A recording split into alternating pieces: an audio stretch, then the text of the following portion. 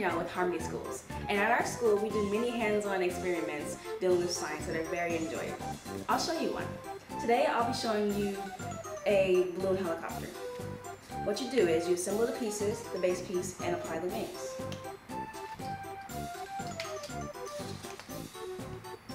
Like so. Then you blow up the balloon.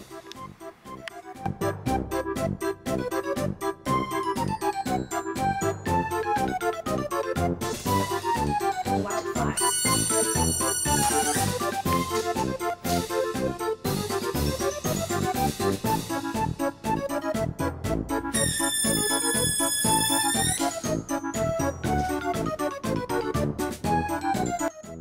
So what's the principle? According to Newton's third law, when the wings of the helicopter spin, they apply a force to the air, and the air applies an equal and opposite reaction force on the wings, which makes the helicopter fly. And according to Bernoulli's principle, the slanted angle of the wings allow for the air pressure under the wings to be greater than the air pressure above the wings by increasing the flowing speed of the air over the wings. Thanks for watching Harmony Schools. Bye!